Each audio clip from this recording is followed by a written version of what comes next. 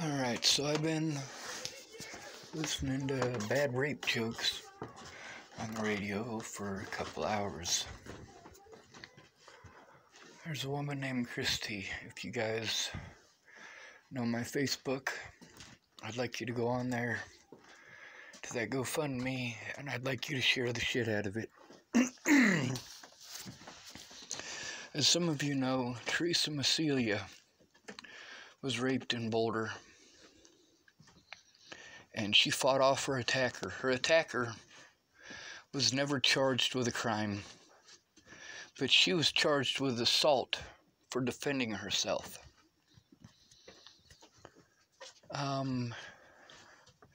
This lady now, she is charged with filing a false report. The police said that she did not sufficiently attempt to fight off her attacker, despite the fact that she said no repeatedly. She is a mother of two and is trying to get a PhD.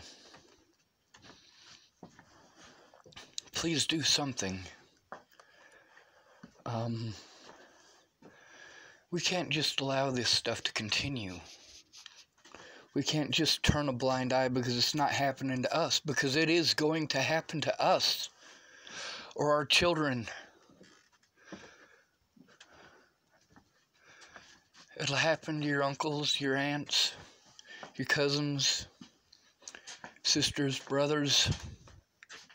As long as we do nothing about it, as long as we put all this red tape between the victims and justice, as long as the police are working to help the predators, we have a major issue. The police need to look at both sides. Both sides. There are factors that make you more likely to be victimized. When it comes to physical abuse, those factors are your size or stature, your social standing,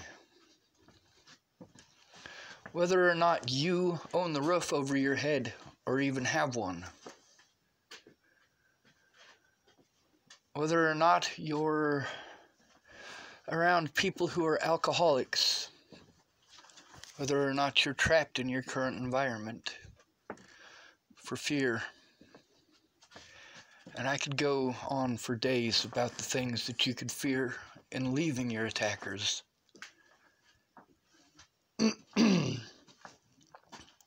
Children in foster care are the most likely to be physically abused. But then we need to move on to systemic abuse. That's the red tape. The things that make you most likely to be abused by law enforcement and the court system are age, gender. Now, this one you might be confused by. When it comes to gender, being a male affords you far less rights in the public eye. You are far less likely to be seen as a victim because you are a male. Your guilt is more likely to be assumed because you are a male. People are less likely to look into it and less likely to have sympathy for you because you are a male. Then, of course, there's housing. Everybody knows that if you take it out on a homeless person, you'll get away with it. Hands down, you're just going to get away with it.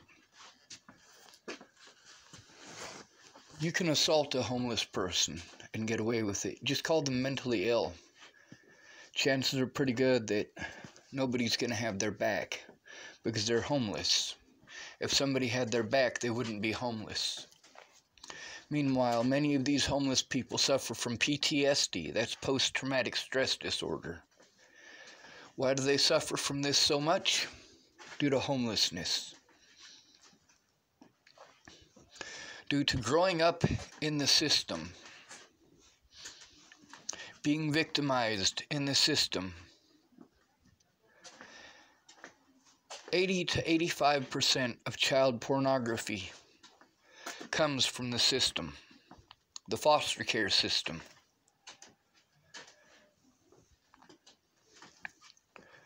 When you are released as an adult, you do what's called aging out. You're 18, you're out the door. No help whatsoever. No assistance, nothing. In order to get that assistance, you have to jump through a bunch of hoops. A lot of hoops that cost money that you just don't have because you got dropped off with nothing. They don't give you money when you turn 18 to be able to start off with. No, you're dropped off with nothing. You're homeless now at 18 years of age after enduring all that abuse and nobody would listen to you. Other homeless people have gone through the same thing, and police victimize the homeless the most. You have to be afraid to go to sleep. You have to be afraid to use a blanket. You have to be afraid to go into an establishment. You have to be afraid to use the bathroom.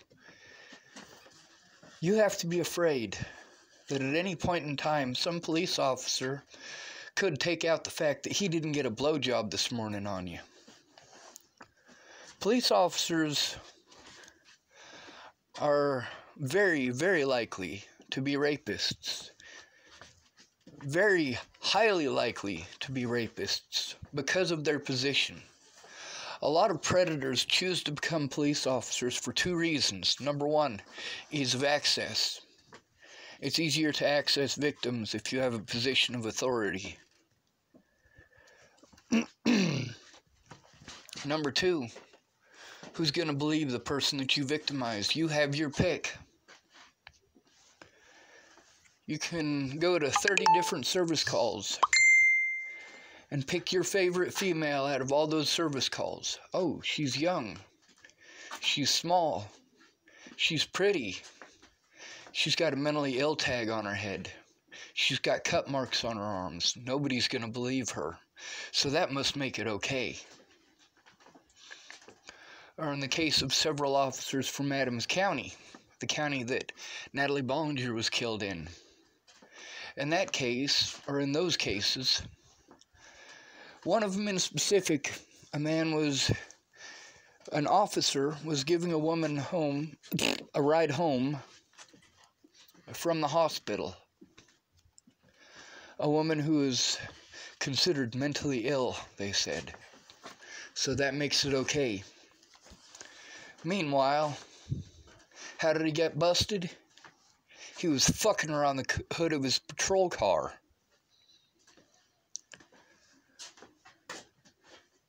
For every cop dumb enough to do that in front of his own cameras, there are at least 10 officers who aren't that stupid. There are at least 10 officers who know where the body cameras are, where the vehicle cameras are, and know how to turn it off. Many victims are too scared to turn in a police officer. And the ones who do try to turn in a police officer are treated horribly, and their report is never taken, in most cases. While I was tortured by police officers repeatedly for trying to turn in child molesters and rapists, it was pretty obvious to me that they don't care if that officer is guilty or not. That officer is a fellow officer, and therefore he is more of a human being than his victim. Please help. We need to put a stop to this. Police don't adequately investigate crimes against males. Then again, they don't really adequately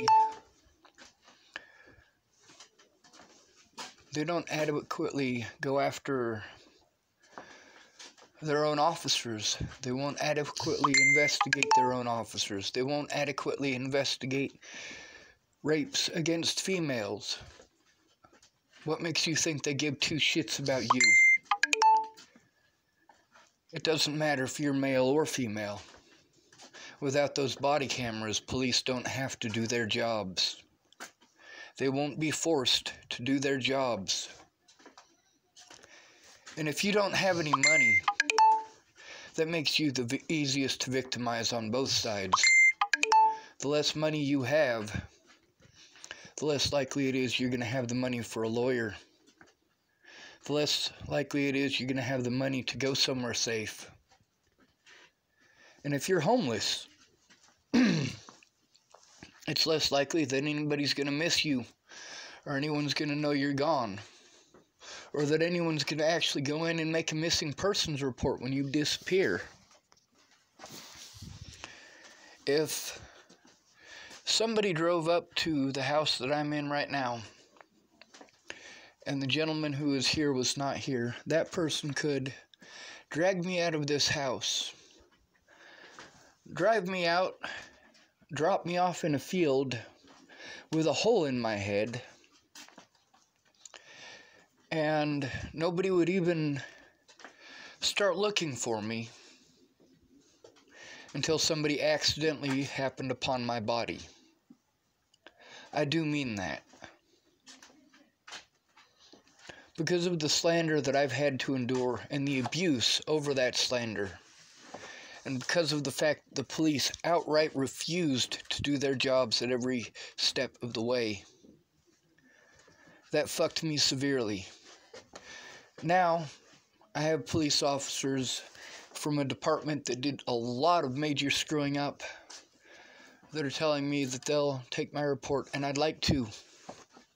But I need someone to go in there with me for my safety, so that I don't get shipped off to a nuthatch again, so that my words are heard and the evidence is seen. There are people who are mad at me for exposing the situation with me trying to turn in the police in Colorado and the things that they did. Mandy Hughes is pissed off at me because I recorded our conversations.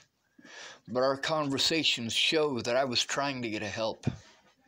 Same thing with Miss Peaches. I was trying to get help. Same thing with Aaron Cockerham and Shannon Alvarado. I was trying to get help. Some of these people, they couldn't help because they had warrants. Some of them couldn't help because they didn't have the money or the time.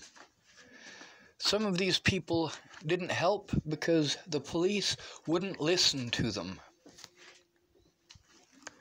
But the fact is, they're not the ones going through all of this abuse. Now, some of them went through a bit of abuse over it, and that is very sad to me that they had to go through that.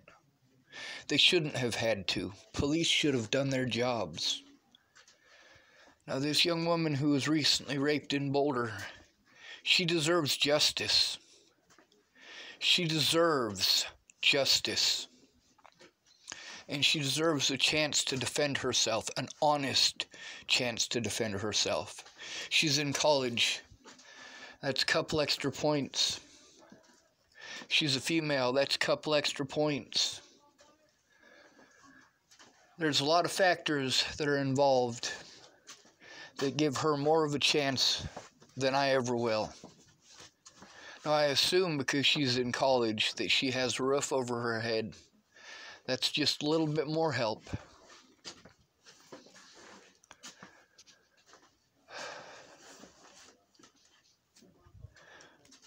She shouldn't have to go through this. Please help.